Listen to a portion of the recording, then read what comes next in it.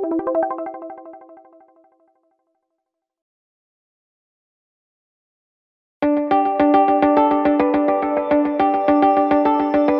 Retina PractiCare 2.0 is a program that has been developed by the American Society of Retina Specialists to help our members benchmark their practice financials, because the retina practice is substantially different than a typical general ophthalmology practice or a glaucoma practice, and certainly much different than typical medical practices. And so we realized that we really needed a tool that allowed retina specialists to compare themselves to other retina specialists, yet to maintain confidentiality, because obviously people don't want their specific financials to be public. Well, ASRS has funded this. These things are not free, and the board of directors and the executive committee have supported this idea that I started, that we really need to do this as a member service. And as an organization, we're always looking for member services to try to help our members. And this is particularly important now because reimbursements have really been squeezed. Many of our most common procedures have been reduced over the past decade. Most of the surgical procedures, most of the laser procedures, and so it means that we have to run our businesses much better to be able to still stay afloat. The data that we collect will be certainly practice demographics, for example, number of employees, your payroll, other expenses like rent, and then of course there's the revenue side, looking at what you get from services, clinical services. Some of the practices also have research centers, and they do controlled studies as part of national studies, so they may have some income from that.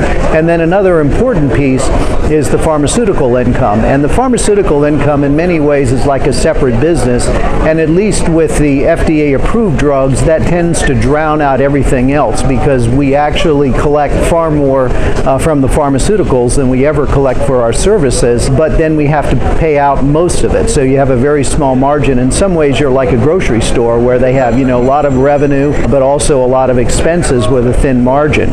And so what we're doing with Retina PractiCare 2.0 is really focusing on the clinical services business in terms of the benchmark programs, but then we will make an Excel spreadsheet available to each of the practices that will allow them to calculate their pharmaceutical expenses as well. And one of the reasons that we need to do that is that some of the larger groups get discounts, and so those discounts are confidential and they can't disclose that.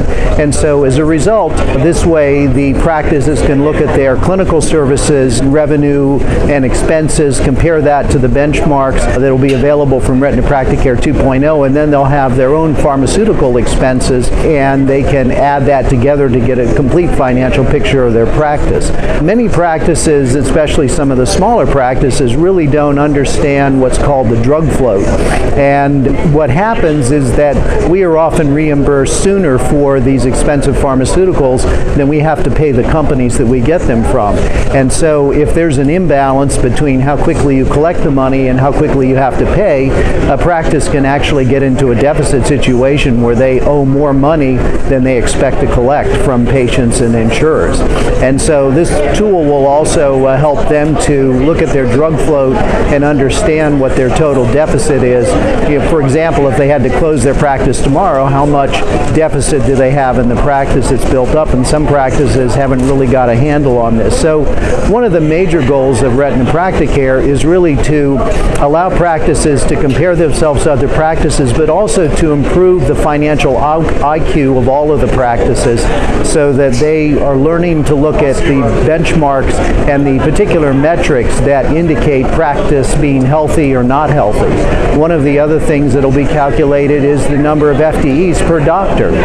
There'll also be metrics about how busy the doctor is, how many patients a day are they seeing, how many injections are they doing, laser surgeries, things like that, because you obviously don't expect a less busy doctor to have the same performance as a busy doctor, and certainly large groups have certain economies of scale in theory. And so in this tool we'll divide it into small, medium, and large groups, so practices can compare themselves to their similar group if there's, let's say, a medium-sized practice, but they can also look at what the benchmarks are for a larger group or a smaller group to see, are in fact larger groups more efficient, or are they less efficient because they have more layers of administration and overhead?